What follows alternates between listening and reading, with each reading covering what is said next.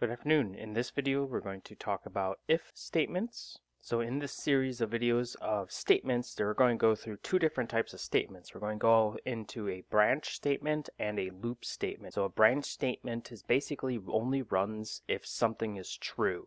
A loop statement will continuously run a program if it is true.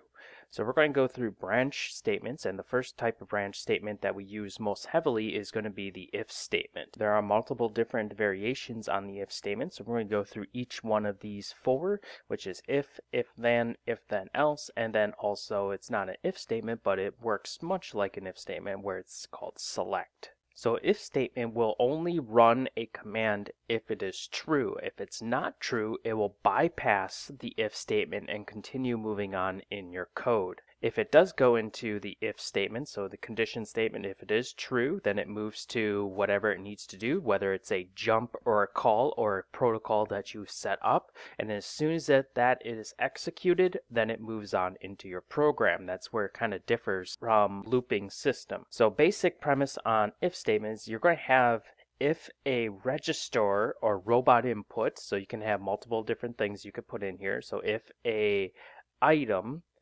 is greater than equal to, not equal to, that is the operator, a value, and that value can be another register or it can be a constant input of say like 2, 3, or whatever you want. And then you're going to have the action that happens. And in a basic if statement, the two actions that can happen is going to be your jump or call program. So let's program a couple different variations on the traditional if statement. So the first thing we're going to do is we're going to bring in a digital input. So right now I have a digital input number 1 set to a start button. So that could be a PLC that is coming into our actual robot that we're sensing. I did switch it to simulate so that we can turn it on and off on the actual program here. So I can turn it on. So if I go over, on, off, and that only works if you're in simulation mode for digital input. I also, while I'm here, I have also a digital output of a green light and also an error light. So that can be a yellow light or red light or however your company wants to set things up. So the first if variation is we're going to wait for a start button to happen, and then as soon as that start button happens, it's going to run the program. So we're going to go to new instruction, and here's if select. We're going to just do an if statement equal to, so if our digital input number 1 equal to on, then we can do a couple different things. We can jump to a different area in this program, or we can call another program. So this could be a secondary program where we write this, and then we can create a program where we're running all different shapes or whatever we're doing in a different program, and we can use this and use it as a call button or running simultaneously, which we'll talk about a little later. So if our digital input on, we're going to jump to label, we'll say 2. We don't want anything to happen until this is actually running or until this is on. So I'm going to go to the end here, move up, and I'm going to insert one line, and then we're going to put a label up here. Again, a label is something in which a jump will go to. So if you notice how it says jump to label 2, anything that is labeled as number 2, it will actually jump to. So I'm going to go new instruction, jump label, and I'm going to call this label 1. Then at the end here, I'm going to go new instruction, I'm going to jump to label 1. So basically what I did is I created a loop. So it's looping over and over again until digital 1 becomes on. Because remember that if is not true, it skips it. As soon as the if statement becomes true, then it goes into that if statement and it jumps to label 2, in which we'll put down here somewhere. So I just go ECDM, and I'm going to insert a couple lines, say maybe like 10, and then I'm going to just put my label 2 here. So as soon as this becomes on, it jumps to label 2. Now here's a problem with having a digital input being read. So basically when a robot runs a line of code, it is literally running it in millionths of a second. So basically what you're doing is millionths of a second, it's constantly doing this, and you can eat up valuable CPU time, and you can actually overload CPU of your robot. So generally if you're going to wait for a digital input or wait for a signal, you want to put a wait command in here of a few milliseconds so that you're not eating up processor time. So I'm going to just go in here, I'm going to insert one line, and I'm going to just do a very quick wait. So I'm going to go wait in seconds, and I'm going to wait maybe a tenth of a second. Okay, so that just takes weight off of that processor, so it's not overloading. So it's going to check to see if this digital input is on every tenth of a second. So tenth of a second, as soon as it reads it, and then it jumps to label 2, and then we can move through our process. So in here we'll call our square program. Use a call button, so I'm going to go new instruction and call. So now I'm going to bring in a program, making it a subprogram. So I go call program, and I'm going to do square 1. So it's going to do the square forward and then backwards. We created this program a couple videos ago. And then what happens after this runs, and now it goes through all these blank lines, which it skips, and then goes to the end. So let's try this out. Let's run this. I'm also going to bring up the digital input face on here. So I'm going to go shift display. I'm going to go double. And inside this display, I'm going to bring in my ins and outs, and then I'm going to switch to my in. There's my digital in, so I can switch it on and off. So what I'm going to do is run the program. Notice how it's constantly jumping back here. It looks like nothing's happening, but tenth of a second means it's just jumping over and over again. So what I'm going to do is I'm going to switch this from on to off, and then you'll see the actual call square 1. There we go. So now we're calling square 1. Now we have an on and off button for our object. So the next way we're going to do is we're going to have another digital input of on, but instead of jumping to a label, we're going to call an actual program. So right now we have our digital input here, waiting until we jump to here, and we're going to do the same thing here. We're going to do an if statement. So we're going to go if select equal, and we're going to do our digital input of number 2, and we're going to make that on. And then if that happens, we're going to call program, and we're going to call program square 1, so the one we used before. Once again, we're going to make a little wait here just because we don't want to usually run this over and over again, eating up processor time. And let's have this wait for 10 seconds. So if nobody presses digital input number 2 within 10 seconds, then it's going to jump out of this system. So let's first add a wait command. So let's go wait, and we're going to go a half of a second, and then we're going to add one to our register. So we're going to go registers, and we're going to go register number 2 is equal to register number 2, a constant number of, we'll say 0.5, because we're matching the wait command. So then it's adding a half of a second to our register, and then we're going to new instruction if register number 2 is equal to 10, then we're going to jump out of this loop, and we'll loop it back up. So it's going to constantly loop up to the top there if both of these commands are not met. So we're checking to see if we press number 2. If we do, we call the square program. We're waiting, and then we're adding a half a second to the register. If that is number 10, which so half, 1, 2, 3, and so on, if it's equal to 10, then we're going to jump to label 1, which we're going to redo everything. We're going to go now, we're going to constantly check this every half second, so we need to do a jump label here. 2. Okay, so let's run this and see what happens. I'm going to put my second screen up here. So shift display, double. So here's my programs, here's my digital in. So we're going to do a second start here. Let's call it start number 2. Alright, so we're going to turn that on to simulate, so we can simulate both of them. And let's run the program, run. So again, it's waiting here until I press the on-off button here. So as soon as I jump there, it jumps here, it's waiting for that half a second. And if it's past that 10 seconds, it will move back up to label number 1 up here. All right, so when we go down here, it was counting over. So what I did is I changed the R2, which is greater than equal to. So before it was equal to 10, but as soon as we go over 10, let's go greater than equal to. So if it accidentally jumps over this too quickly, then we won't have a problem. So let's go greater than equal to. And then as soon as it jumps up here, we want to reset the register. So I'm going to go inside this and I'm going to cut this out and then I'm going to paste it inside here. It's going to be constantly clearing the register number 2 because we're not using it until we get down to here. So let's run this and see if everything is working the way it's supposed to.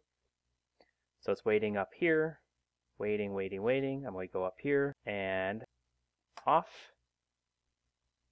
And then you'll see it actually go back up here and wait until it sets back to on. There we go. So it's waiting up there. Let's go on and then let's go on again and then it should run the program. There we go.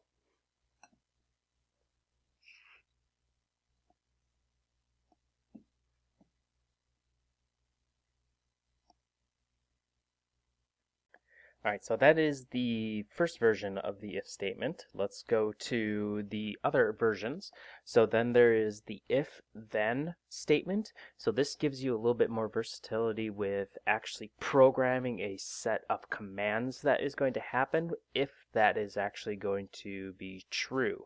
So basically, if the statement is true, it runs a certain line of code, and then at the end we have to tell the computer that this is the end of the if statement, and then it will continue on with the normal program itself. So here are the different operations. You have the if operator, you have a register or robot input, then you have the actual operator, which is your Boolean logic. And then you have the value, which is going to be, what is it going to be greater than equal to? It could be a register or a constant input. Then you have the word then. You have the actions, which is going to be the commands that you want to run. And then at the end of those commands where you want to end the if statement, it will be the end if. So if you're actually a computer programmer, this is where you have your curly brackets and then your end curly brackets. So I created a new program I called the if-then statement. So the first thing I'm going to do is I'm going to set up a register. So I'm going to just have register number 2 again, which is my counter. And then we're going to make a constant 0. So we're going to start at 0. So basically the premise is we're going to have an if statement. If we press, say, a button, then it's going to run a few commands. And we're going to have it actually sketch out this square as an actual command, not calling the actual program. So I'm going to go a few lines here. So I'm going to just put in like 10 different lines. First we're going to do a loop statement. So let's go to jump label number 1, and then we're going to do our if statement. So we're going to go new instruction, if select, and then we're going to go if then. So here's our if then. So we're going to say if our digital 1 insert is equal to on. So you have to use that insert, and that's where people kind of get confused with using these type of statements because you have to add on, whereas the other if statement that we worked with before, those were actually already part of that if statement. So you actually have to build the if statement by using the insert command here. So if digital 1 is on, then, and then here's going to be our line of executed codes. So we're going to sketch out these registers or our square, which I actually have set up as registers already. So if I go to data and I go to type position register, I start with position register number 10 here. So I'm going to go back to my program and I'm going to go new instruction. We're going to joint down or joint movement down to that. So add move point, joint down. We're going to use position register number 10, which is going to be our point 1, and then we're going to linear to each of the other ones. Linear, and then we add move point to linear. So this is going to be position register number 11. This is going to be position register number 12. And then just go back to data, move on down. So square 1, square 2, and we need to go up to position register number 13. Add move point, linear, add move point, linear, and we're going to use the position register 13, and then we need to go back to number 10, position register number 10. There we go. So now we're running these squares. We're going to come down to the first part. We're going to go up, over, down, and then back to the beginning, and then we will go probably most likely to the home view. But then here's the if statement. So if digital 1 is on, then we're going to run these lines of code, and then we need to tell the computer to end the if statement. So we're going to go new instruction, if select, over, and we're going to go end if. Now because we're going to constantly wait for that digital on, so digital on, we're going to add a wait command here, and I'm going to wait maybe every half of a second for that button, so we're not eating up precious CPU power. And then we're going to go new instruction, and we're going to go to jump to label 1. Now right now we don't have any home position, so let's add a home position right after label 1. So it's going to constantly want to be at home position until we press this button. So we'll insert a single line, and we're going to go add move point, and we're going to go joint movement, and my home position is position register number 1. There we go. So now what it's doing is first it's resetting our register number 2, just in case we're going to use it later, and then we're going to go past label 1 because it's bypassing it right now. Going to go to the home position, then it's going to constantly wait for digital in number 1 to be on. So if it's digital in on, then it runs line 6 through 10, and then it waits a half a second and then jumps back. So it's going to constantly wait for this to run. And then this screen, I'm going to have my ins and outs, and I'm going to turn both of these off, and let's run this program. It's going to constantly loop, so it's at its home position, so it's not going to move anymore. It's waiting, waiting, waiting until we press the start button. As soon as we press the start button, it goes into the if statement. So it's moving into the if statement, running the line of code inside that if statement. Go out, and then home. So it's going to constantly run this because the digital start button is on. So if I press off here, you'll see that then it will stop at the home position and then wait for that position to be on again. So as soon as I turn on again, then it moves down and it runs that line of code. So that is the if-then statement. So it's much like the if statement, but you're now allowed to add lines of code in between the then and then end if. Third modification of the if-then statement is going to be if-then else. So basically it's just adding on to the if-then statement, but if the inside the if statement is true, you can have another element inside that will run if certain elements is not true. Okay, so you would have your conditional statement. If it's true, then it'll run it. If it's not true, then it runs something else. So one or the other is going to be constantly running. So here's the basic premise. You have the if, your register or robot input. You have your logic, your Boolean logic, if then is greater than, equal to, not equal to, so on, so on, so on. A certain value, whether that's a register or a constant input. You have your then, which again, this is exactly the same thing as before. You have your action, which is your coding, and then your else would run if this action is not true. So let's build upon this now. So I'm going to go inside here. I'm going to turn on my teach pendant. So now we're going to utilize this register number 2, and we're going to have this run if register number 2 is less than 3 times. So we're going to have this run 3 times if the digital input is on. So I'm going to go down to the end if, and I'm going to insert a few different lines. So I'm going to insert 4 to start with, and we're going to insert our else statement here. So I'm going to go inside here, and I'm going to go instruction, and we're going to do our if select, and we're going to go to next page and else. So here's our else statement, and I'm going to just turn off this. Go shift display, single, makes programming a little bit easier. Let's go into new instruction. Let's go to call and then end. So we're going to end this program if the parameters are not met. So you notice how we have an end and an end here. So this is another way to end a program in the middle of the program without making a bunch of jump statements. Let's add on to our digital input here. So we arrow over to the actual parentheses, and then you go insert, and this is what pops up. So if you go to the actual end right there, you go insert, and then your 3 lines pop up. We're going to do an AND statement. So we're going to go AND our register number 2 is insert less than, we'll say 4. So do a constant number of 4. So that means it'll run up until 4. So as long as our digital on is on and our register is less than 4, then we're going to run this program. If either one of these is not true, it's going to end this program.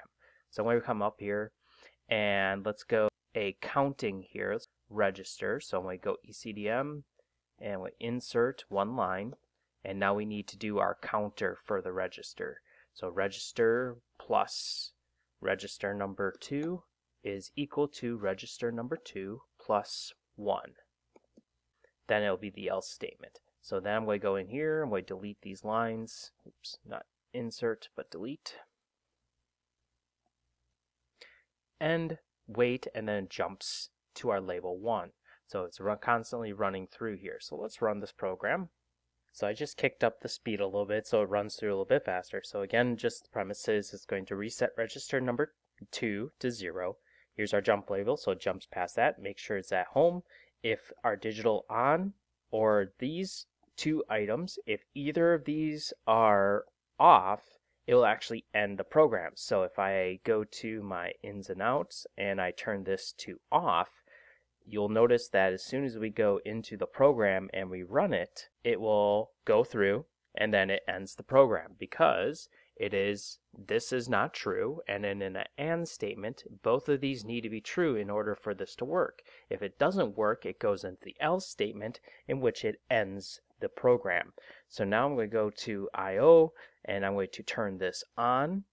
So start button is on, go back to my program, and then I'm going to run this, and you'll see it run our program.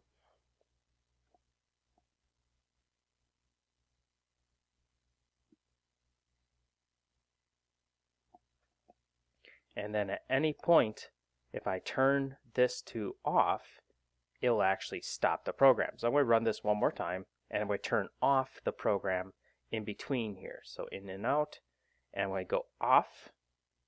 Notice how it ends the program. Now this ends the program after it does a complete run around through the square. So if I turn this back on and I run this again, runs on, and then if I turn it off, it'll stop after this motion. So home and then turns off because both of those are not running. Okay, so that's a way to abort a certain item after it may have done one pass, so it goes back to home position, so you know that it's at home position, or so on. So that is going to be your if, else, and then statements. So the last of the if type statements are going to be your select statements. So the select statement is going to look at a certain item, and based on that certain item, or case it's called, it's going to run that line of code. So if I say if register number 1 is equal to 1, it's going to run case number 1. If it's equal to 2, it's going to run case number 2. So if you have multiple programs that need to happen simultaneously after each other, a select statement works very well. So inside our select statement, you're going to have the select condition statement. You're going to have a register or robot input. You're going to have your operator, so equal to, less than, equal to, or not equal to, and then your value, and then your action that happens after that. So whether it's a call another program or to jump to a certain portion in your code. And then you can add on actions after that. So that's what this button is for. And then the last one is going to be the else. So what happens if any of these other items are not true? So this is where you can add an end statement or a jump statement to something else where it ends the program. So let's go through this line of code for the select. So the first thing I did is I added about 10 to 11 lines, and then I have register 1 equal to 0. Actually, let's go register 2 since I have that as my counter. Okay, so inside my counter then, I'm going to go in here about one line over, and we're going to go new instruction, and we're going to add a label. Label number 1, because we're going to constantly loop through 3 scenarios. We're going to loop through the circle, square, and then triangle programs. So we're going to go label number 1, and then we're going to go number 4, line number 4, and we're going to go to select. So arrow over to select, and we're going to use register number 2. If that is equal to the first number, which is 0, then we're going to call program, and we're going to call the circle program. So there's my circle program, and then we're going to start going through. So I'm going to go new instruction, if select, over, and then we're going to go select equal to. So we're adding on to this select statement. So if register number 2 is equal to 1, then we're going to call program, we'll say square. Then select, over, select equal to. If register number 2 is equal to 2, so constant number of 2, then we're going to call program triangle. Then we're going to do the else statement. So we're going to go add new instruction, if select, and then we're going to do the else statement. And the else statement is going to jump to label, we'll say 2. Okay, so we're going to jump out of this and we're going to move on to a next label. So this works just like an if statement. So if register number 2 is equal to 0, it's going to do the circle program, and then it's going to exit the select icon, and then here's where we're going to add 1 to our register.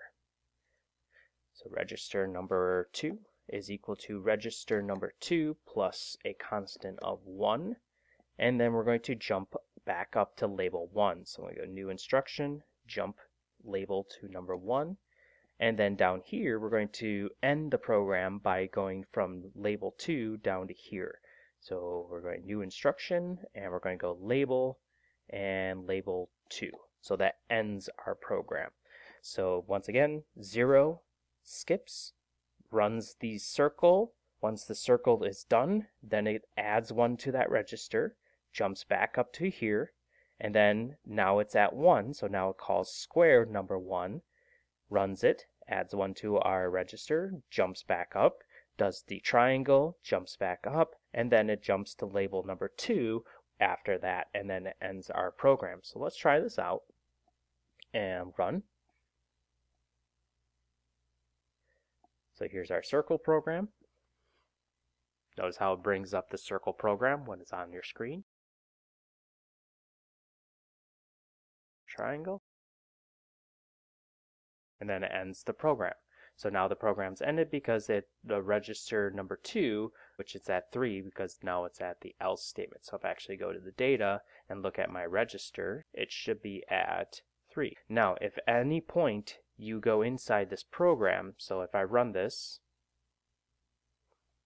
and you go, oh, something's wrong, and I stop this, so if I stop, notice how I'm still in the circle program. Now if I go into the other program, it'll still be inside here. So if you're inside a program that's a subprogram of a program, go to function, abort all.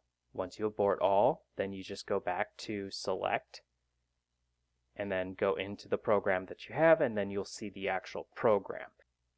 So we did this select program as a call, but you can also do a jump label. So if it's 1, jump to label 2. If it's 2, jump to label 2. If it's 3, jump to label 3. So you can have multiple different programs running inside there if you do not want to call a certain program on the outside. So just like we did with the first initial if statement, we did either a call or a jump. We can do the same thing for the select program as well.